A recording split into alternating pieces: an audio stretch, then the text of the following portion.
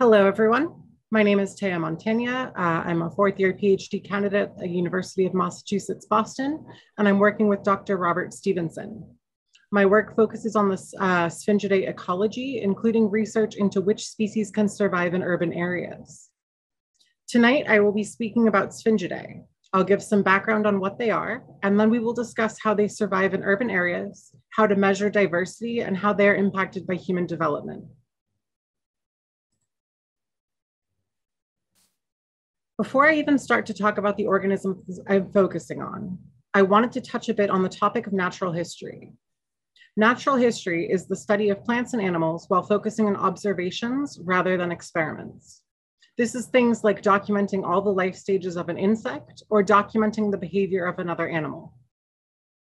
Natural history is an extremely important science. Unfortunately, it is a dying science. Natural history studies are severely underfunded and often get no attention from NSF or other large grant-giving organizations. The preference is always given to novel research. This is problematic as there is a lot of natural history information left to learn. There is a lot of problems with this line of thinking. More importantly, natural history information is the basis for all ecology and biology. The model organisms we use are all because of natural history information that allow them to function in their specific role. A great example of this is Manduca sexta, the tobacco hornworm. This is a Sphingidae that we know a lot about, including their entire life history. They're also easy to breed and rear, making them prime candidates for a number of studies. My work involves a fairly well-studied group of organisms, but there is still a lot left to learn. Every year I am out in the field collecting and gathering data. I am also observing behaviors, host plant preferences, and more. All of this data is important life history information that gets consolidated on my website, Sphingidae USA. Now, let's move on to what I'm studying. Before we can talk about my work specifically, let's define our study organisms. Commonly, Sphingidae are called hawk moths or sphinx moths. The common name of hawk moth comes from their ability to fly strongly and for long distances. The common name of sphinx moth comes from the resting position of many of their caterpillars, which sit similarly to an Egyptian sphinx. There are approximately 1,200 species of Sphingidae in the world, found on every continent except Antarctica, and more are being discovered daily. Many Sphingidae are important pollinators, some being the sole pollinators of certain plants, especially orchids.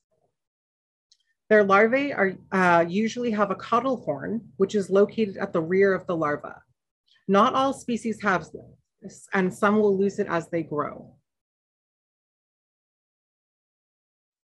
Before we discuss the biology of these organisms, it's important to understand the life cycle. Pictured here is the complete life cycle from ovum to adult of Eumorpha fasciatus, the banded sphinx. The eggs are laid singly and are green. They are fairly large for Lepidoptera eggs. The larva hatches and goes through 5 different instars or molts. This is how it grows.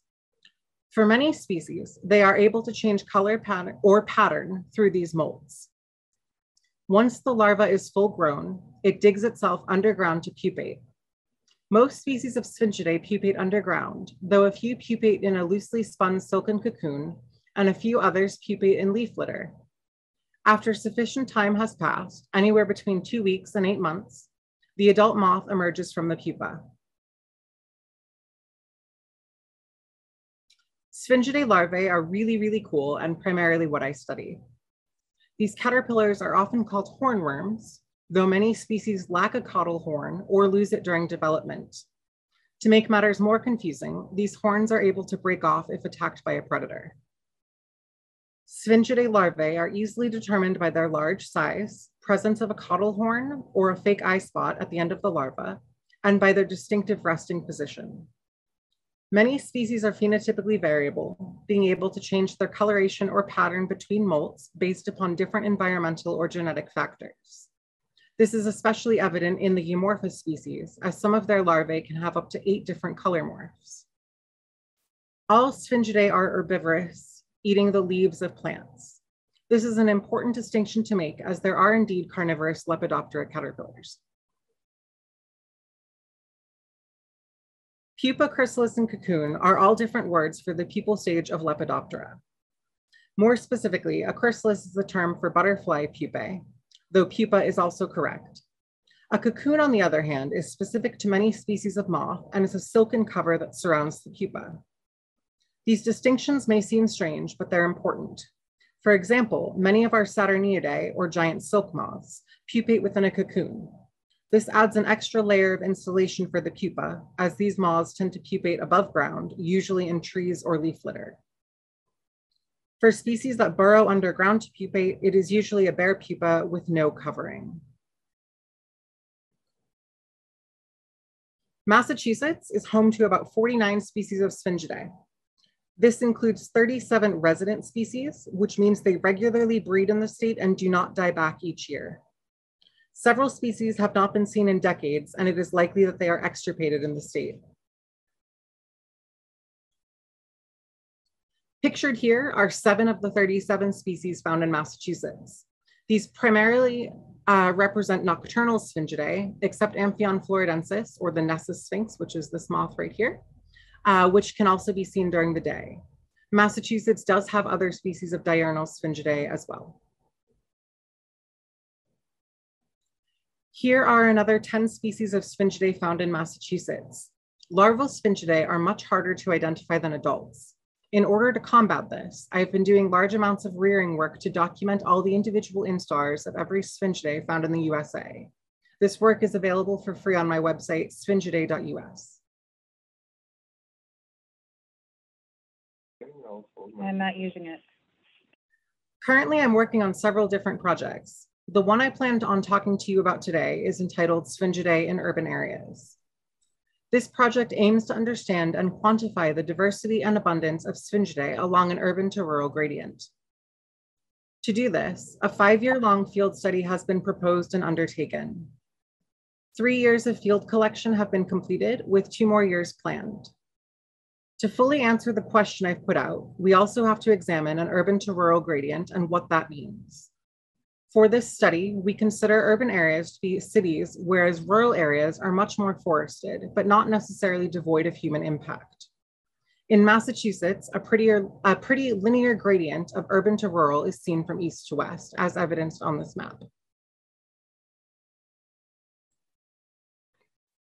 Teá, there was a request for you to use a pointer when you can.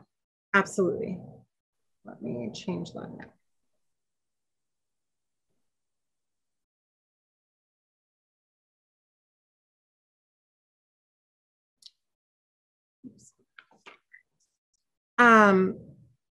Insects and insect pollinators are facing worldwide declines in biomass and diversity. One study from Germany found there was over 75% decline in flying insect biomass over the course of 27 years. Another study from 2007 reviewed what we know about pollinator decline, and the results are alarming. Many species are in decline, and the effects may be catastrophic. This study focused primarily on Hymenoptera, but concluded that a decline in pollinators would be detrimental to ecosystem health, crop production, and would have numerous downstream effects on the environment. In the northeastern US, a study was conducted that shows that over the past 100 years or so, many species of Sphingidae have been declining. This study points to several factors, including urbanization and the introduction of non-native parasitoids. Urbanization and human impact undoubtedly affect insect populations by destroying or altering habitat, creating barriers like roads and buildings, or by increasing ambient light levels at night, or artificial light at night, otherwise known as ALAN. ALAN in particular affects nocturnal insects, as it can disrupt mating, increase predation risk, and alter behaviors like feeding. Most studies to date have focused on the decline of diurnal pollinators. This only looks at half the problem, however. Many plants are nocturnally pollinated, and understanding how urbanization affects these systems is crucial.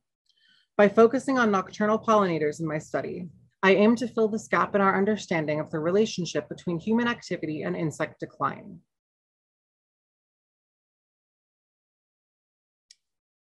This is a map of the sites I have surveyed for this project. Of these, 10 were continued past 2019. Study sites consist of DCR parks and forests, conservation lands, military bases, and private property. Sites are spaced out across the state and attempt to capture the linear urban to rural gradient.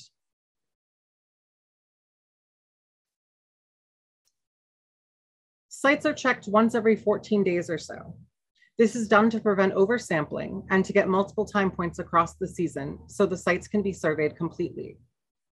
Additionally, Sphingidae life cycles are quite long, so sampling every 14 days is sufficient to capture multiple time points within a single life cycle. Redundancy is built in by looking for both adults and larvae at each site during each visit. To survey adult Sphingidae, a combination of light traps are used. A total of 3 setups are deployed at each site, spaced far enough apart the traps are not visible to one another. The lights used are mercury vapor, metal halide, and ultraviolet.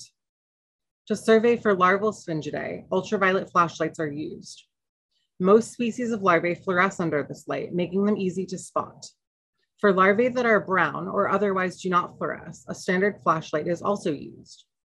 Larvae are most active at night, which is when these surveys take place.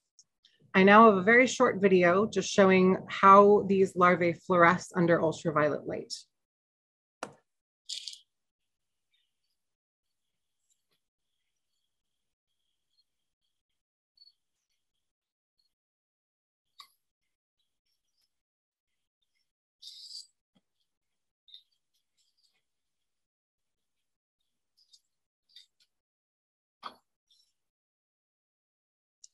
Organisms are collected to prevent recounting and are reared to adulthood to confirm identity if they are larvae.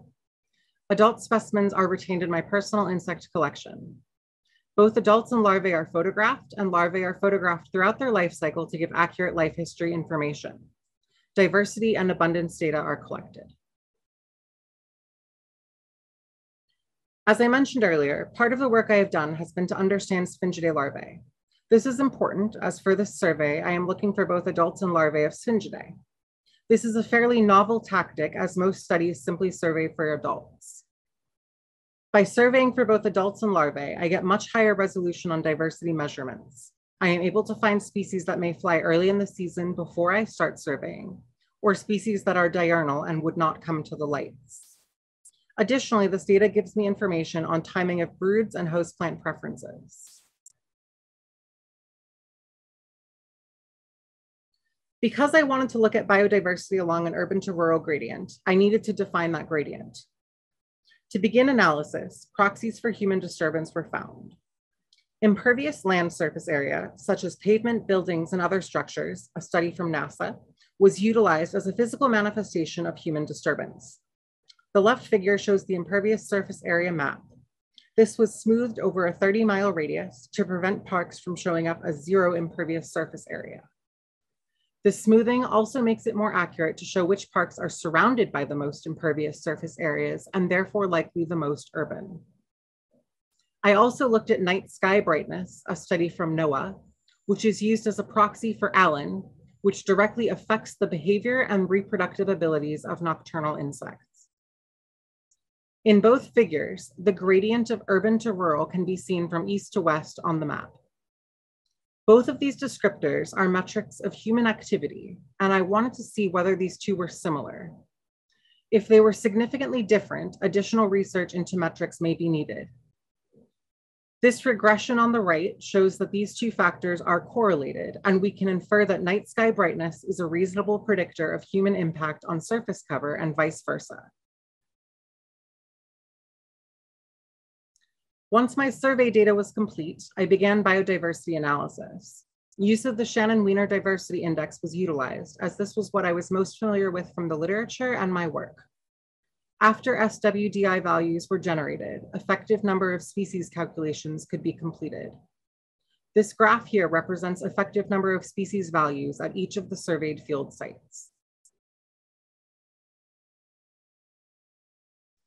This graph is a correlation between light pollution, a proxy of artificial light at night, and human disturbance, and the effective number of species at each site. In this case, this is a descriptor of biodiversity. In this case, the biodiversity measured at each site over the last 3 years of my survey. Overall, the data trend toward increased biodiversity in areas with less artificial light. There are some outliers to this trend which are circled.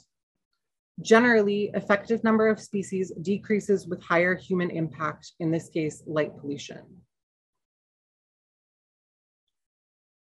While these analyses were mostly predictive, there were some areas that fell apart. To better understand these areas, another metric was utilized, habitat diversity. This map is from the USGS and gives habitat level maps of regions. A comparison of two areas was completed to determine why differences in ENS were so high when the two rasters for human impact showed very little difference. In the left figure, you can see the site Sibley Farm in Worcester County, Massachusetts, and on the right is Joint Base Cape Cod in Barnstable County, Massachusetts. Sibley Farm has a higher ENS value, despite both sites coming out about equal for level of human disturbance. The major difference is habitat variability. Sibley Farm has many more habitat types than Joint Base Cape Cod does, which inherently means there will be more diversity of host plant, and as such, a higher diversity of insect herbivores feeding on them. Using these methods together may clarify the correlation between effective number of species and human disturbance. This is even more evident when you realize that the yellows and dark purples are pavement or houses. The land at the Joint Base in Cape Cod is extremely fragmented due to it being an active military base. Insect collecting is a contentious topic.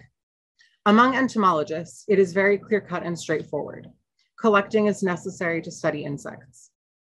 There are dozens of species of Lepidoptera that can only be told apart by examining either genital morphology or other parts of morphology that would be almost impossible to examine on a living organism. This is just for Lepidoptera. For other groups, hundreds of species need to be dissected or sequenced for identity. Entomologists usually target specific individuals to take. This can vary from survey to survey, as some are general biomass studies. For my study, I only collect Sphingidae.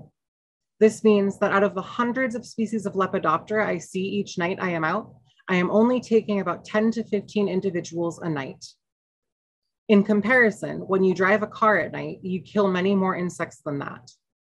Large lights around stores, houses, or park headquarters also draw in hundreds of insects that end up dying due to predation from getting stuck at artificial light. If you want to help insect populations, turn off external lights at night unless you are specifically trying to attract and record nocturnal insects. This has a much greater effect on populations than limiting collection will ever do. While it is very easy to have an emotional response to the killing of insects, know that when done properly, there is no effect on the ecosystem. To illustrate this, a 2018 paper did a meta-analysis on collections of small mammals and found no decrease in populations over time. What's more, in this paper, they emphasize that not allowing collections can be even more detrimental as you cannot accurately survey and get diversity information. The data I've collected shows that I utilize responsible collecting practices. To further illustrate that collecting has no impact on populations, here is some data I have. Every point on the bars is a different year of surveying. This first figure on the left shows observations of adults and larvae per month over the 3 years of data collected. There is a very clear pattern of adults emerging in June and July, larvae being prolific in July and August. This pattern remained throughout all years of this survey, and there were no discernible differences between the years, thus showing that my collections were not impacting the population. When you examine the data closer, you can see that there are even distinct patterns of adults and larvae of each species. The figure on the right highlights Paeonias excavata, the blinded sphinx. Here you can see the pattern of adult activity to larval activity much more clearly. Again, each point being 1 year of data. This again held true for every year of data collected, once again showing no decline in abundance or frequency of larval encounters.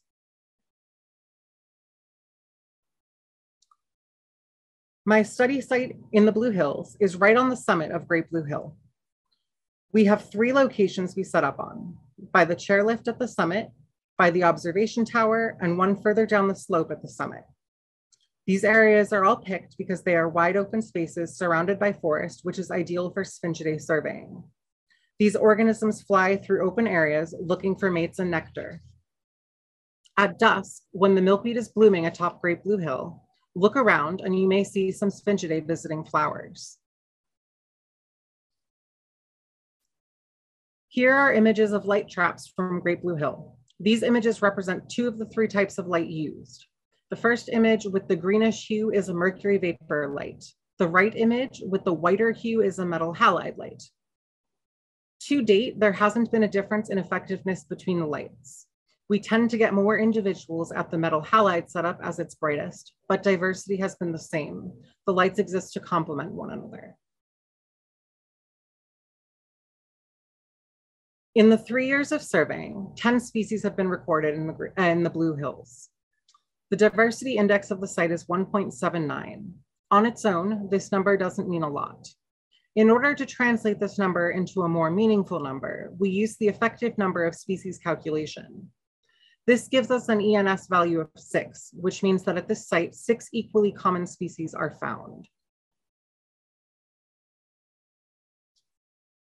I thought I'd end my talk by showing you some of the highlights we found atop Great Blue Hill. Here are just a few images, but I'll go into more details on a few species momentarily.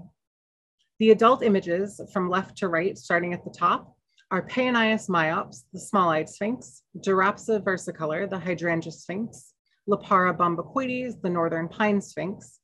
Underneath, we have Ceratomia angulosa, the waved sphinx, and Paeonias excecata, the blinded sphinx. On the right, we have 3 images of larvae from Great Blue Hill. The first is Amorpha juglandis, the walnut sphinx. This is a very common species on all of the walnut trees on most of the Great Blue Hill. If you find a walnut tree in July, you're likely to see this larva on it. Next, we have Lipara bombacoides, the northern pine sphinx. This is again very common on Great Blue Hill on the pines, specifically white and pitch. And lastly, we have Hemeris thisbe. This is a day flying moth known as the hummingbird clearwing. And so as a result, we do not ever see the adults at our lights. However, the larvae are quite common on viburnum species. I wanted to go through and highlight a couple of species that we found on Great Blue Hill. So first we have Dolba hyloeus, the pawpaw sphinx. This is the adult and final instar caterpillar. To the right are its host plants. This species feeds on ilex, which is holly, and on Asimina triloba, or pawpaw. The most common host plants in Massachusetts are Ilex glabra, inkberry, and Ilex verticillata, winterberry. This species is active as an adult from June through July, and larvae are found from late July into September. On Great Blue Hill, the Ilex glabra bushes right by the weather tower, are often filled with this larvae in July and August. Next, we have Sphingidae abadi, or abbot sphinx. This is a very early flying Sphingidae with adults on the wing from mid-May to mid-June, with some stragglers into July. This means their larvae, which are super cool and have 2 color morphs pictured here, are active in July and early August. The common host plants across its range are plants in the Vitaceae or grape family. Next, we have Ceratomia angulosa, or the waved sphinx. This is a fairly large species of Sphingidae that is on the wing from May to August and has 2 broods at least in Massachusetts. The larvae are delightfully variable in color from green to blue to pink, and they feed on Fraxinus or ash species and related plants in the Oleaceae or olive family, including lilac and privet, though the survival of this species on those 2 plants might be limited. Lastly, we will highlight one of my favorite species, Durapsa versicolor, or the hydrangea sphinx. This is a striking moth that is extremely localized. You won't often encounter this species, but in the right habitat, they're abundant. On Great Blue Hill, I've only recorded this species once. It is highly unusual because this is a species of wetlands. Its host plants, Cephalanthus occidentalis, which is buttonbush, Decadon verticillatus, swamp loosestrife, and Hydrangea arborescens, smoothleaf hydrangea, are all found in wet areas. I cannot seem to locate the host plants atop Great Blue Hill, which means it likely flew in from somewhere else in the Blue Hills. This moth is on the wing in July, and larvae are found in August and September. Want to learn a lot more about Sphingidae? I think they're a fascinating group of organisms and very worthy of study. I hope this presentation has inspired you to think similarly. And in the last few minutes, I wanted to give you a quick tour of my website where you can learn a lot more information on Sphingidae. And it has things like keys to identification, life history notes, host plant indexes, and more. So I'm just going to quickly go to this link. When you first log to the website, you will have this beautiful welcome page here. I recommend starting off in the general information tab. This tab has a number of sections, including how to tell if what you're looking at is indeed a sphingid. It also has the entire life history, anatomy, a glossary of common terms, and my most frequently requested section, general rearing notes. The general rearing notes section is essentially just a general guide on how to rear Sphingidae. You can learn sort of the basics here. And if you're curious about more in-depth information on a specific species, you can go to the very top here and navigate to the Sphingidae index. This is the entirety of every sphingid found in the US. Well, most of them at this point. It's about 60% completed. But here you can find a visual match for your moth. Click on the moth. Let's go to this one. And it will bring you to a species page. On this page, it will have the adult, the final instar larva, a description, any sort of ecology, life history, rearing notes that are available, an entire database of host plants, range maps, and if you scroll down further, ample images of adults and larvae. There are two other features of this site that I think are pretty excellent. First is the host plant index. This index allows you to search either by moth or by plant. If you search by moth, you can type in a genus or a species, and it will pull up all of the records of what that moth eats, or the larvae of that moth eats. Alternatively, if you have a plant, you can search for that over here, and this database will give you a list of all of the moths known to feed on that plant as larvae. Lastly, if you are a fan of caterpillars like I am, there's the final instar larval key. So this key is a visual key that will allow you to identify final instar larvae of Sphingidae based on region. Currently, only the eastern region is available, and you can download the key on this web page. The key is clickable and has couplets that lead you through identification. I think it's a pretty easy to use guide. You do not have to be a scientist to use it. Yeah, I think it's a pretty excellent resource. So I hope this presentation inspired you to think about these organisms. And like I said, if you want to learn more, this is a good website to do it. All right, that concludes my presentation. Thank you very much. Does anyone have any questions? Yeah, so if you have any questions, you can feel free to put them in the chat if you'd like me to read them, or if you want to ask them yourself. Please use the raise hand feature, which you could see if you click on the reactions at the menu bar at the bottom of your screen. And it seems like we're already having some questions in the chat, so I'm just going to read some of those. So first question is, are any of these species considered invasive? I do not believe there are any invasive Sphingidae in the US at this time. Awesome. And next question, which is, I'm also quite interested in, what type of UV flashlight do you use when you're looking for the fluorescent larvae? That is a great question. There are dozens and dozens and dozens of them available on the market right now. The UV Beast was sort of the original. If you type that into Google or Amazon, you'll get a bunch of different alternatives, and most of them work very well. Awesome, thank you. Next question, what fraction of reared larvae end up with parasitoids? I'm not sure if I'm saying that correctly. That is a great question. It really depends on the year. It can be anywhere from, 15 to 20% of larvae collected result in parasitized larvae, or upwards of 60 to 80%. Awesome. Okay. Next question is, seems like this presentation is telling gardeners they should not kill any moth larvae. How can we tell if they're moth larvae?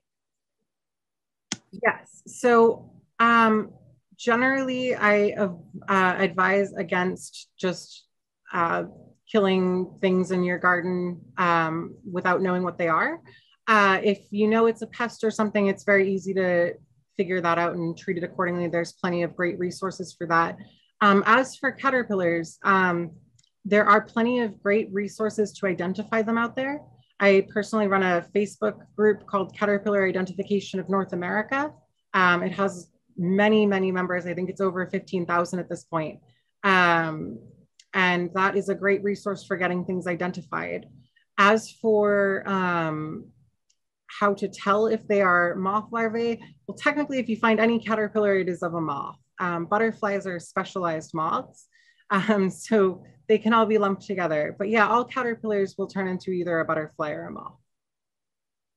Amazing. Okay, thank you for that. That's super helpful. I feel like all of us definitely could spend some more time trying to identify.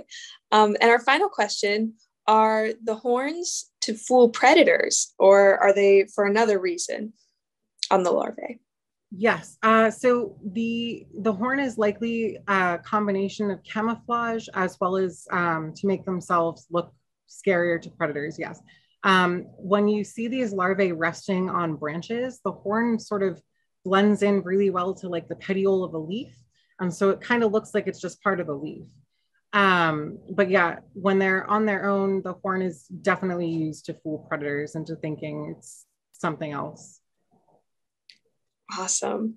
That's very cool. We're having some more questions roll in as we speak. Has air pollution impacted the moths or their colors? Not in Sphingidae. In other families of moths, there's a very famous example of Biston betullaria, the peppered moth, which did undergo change due to air pollution in the UK during the Industrial Revolution, but no Sphingidae has undergone that. Awesome. Okay. That makes a lot of sense. Have you been able to tell a difference in abundance in areas with varied levels of invasive plants? This is a complicated question since it will be based on habitat, but just curious. I don't have a great answer for this, unfortunately. It's something I've been very interested in doing, and so I might start to do some, observational vegetative surveys just to sort of see what the percentage of native plants versus invasive plants in a given area is and what the composition of those habitats are. But at this moment, I do not have an answer for that. That is totally okay, no worries. We've already received some answers to some very interesting questions. Thank you again so much for a great presentation. Thank you for sharing your research, your insights, knowledge. And as a reminder to everyone who joined us today, we hope to see your amazing photos when you enter them in the Blue Hills Photo Contest. And that just about wraps it up. Thank you again, Teá. Thank you very much.